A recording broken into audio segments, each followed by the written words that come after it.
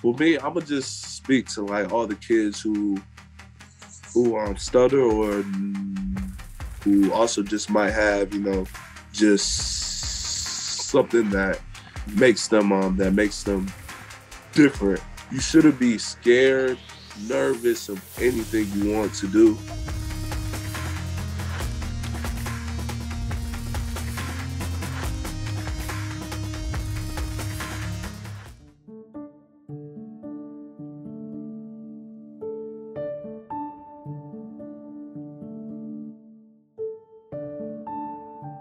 I just started like to stop talking as much, because I would only talk to like the people who knew I stuttered, and like so like it wouldn't be a shock.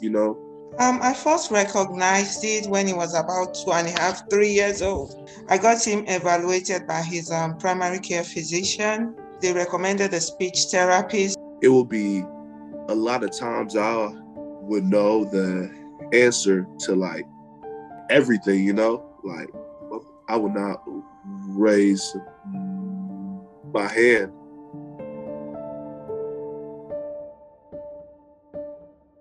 And I explained to him that Joe Biden was the vice president, that he could get to anywhere he wanted to get to. I guess those role models make him realize and helps him with his self-confidence that it shouldn't affect his goals, his dreams, and his aspirations.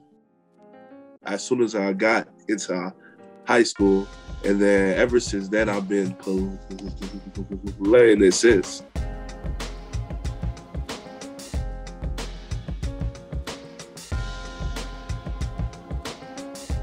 He's very intelligent. He's been academic all ACC. I could ask him to move anywhere during the game, and he will jump in and play at a very high level. That's his football IQ. That's just his IQ in general.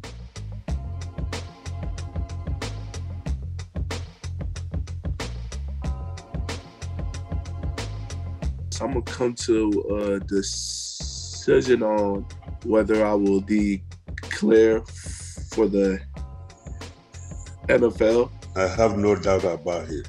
I have no fear about it. He is of great potential, and anywhere he is, he always displays that.